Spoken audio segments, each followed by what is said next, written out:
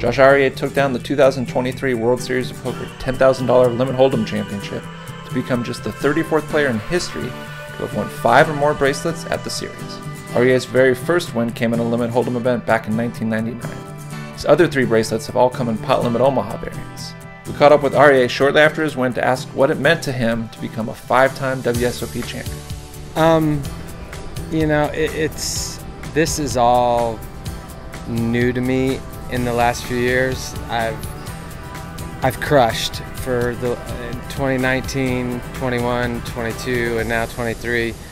It's just an adamant, and it just shows, like, get your shit straight, get your life straight, and everything just works out. I don't play as good as these guys. I don't know. I don't know what it is. I mean, you can ask anybody and they'll make fun of hands that I play and they'll make fun of things that I do, but I keep getting there, and so I'm doing something right. Arieh came in as the short stack and then withstood a strong comeback run from 3-time bracelet winner Daniel Edema.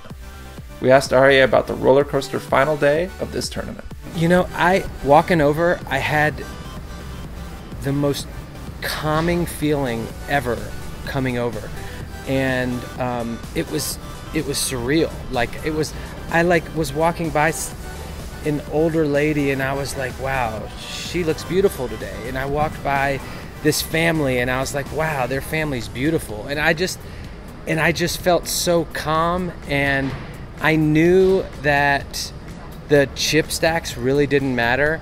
Everybody had to win the first few hands that they entered, or you're just done. And I was lucky to pick up a few hands, and then I ran a bluff that worked. And you know, I've got amazing people in my corner. I don't play head-up limit hold'em, but I got like a 5-minute crash course for some guys that play in Bobby's room and just really crushers, and here we are. Congratulations to Josh Arieh, winner of the $10,000 Limit Hold'em Championship at the 2023 World Series of Poker.